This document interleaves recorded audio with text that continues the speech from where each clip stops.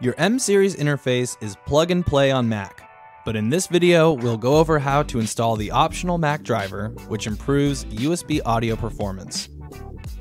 Start by powering off your M-Series interface and quitting all applications on your Mac, as the installation will require a restart.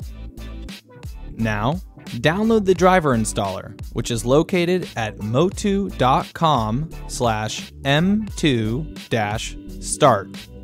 That's motu.com/m2-start.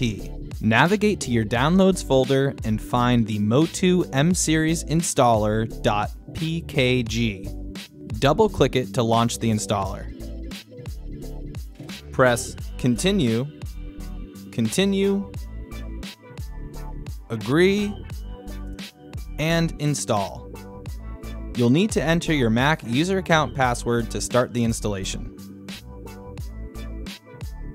If your Mac has Mac OS 10.11 or 10.12, restart your Mac when the installer finishes.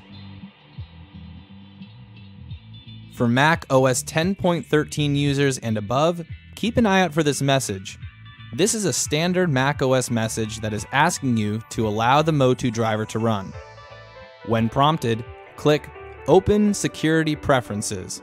This will take you to the Mac OS Security and Privacy System Preferences. You should see a message that says System software from developer MOTU was blocked from loading. Please click Allow. After doing so, you can go back into the driver installer and wait for it to complete.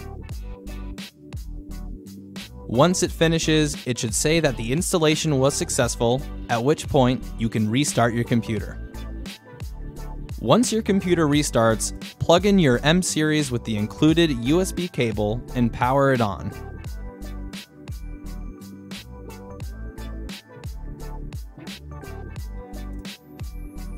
After it powers up, go to System Preferences,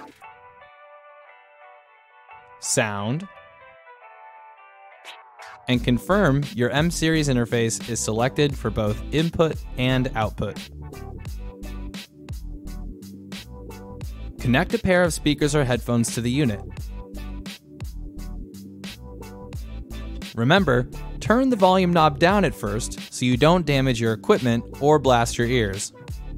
Now, try opening iTunes, YouTube, Spotify, or any other music source. When you hit play, you should now hear the music from the speakers or headphones connected to your M-Series unit.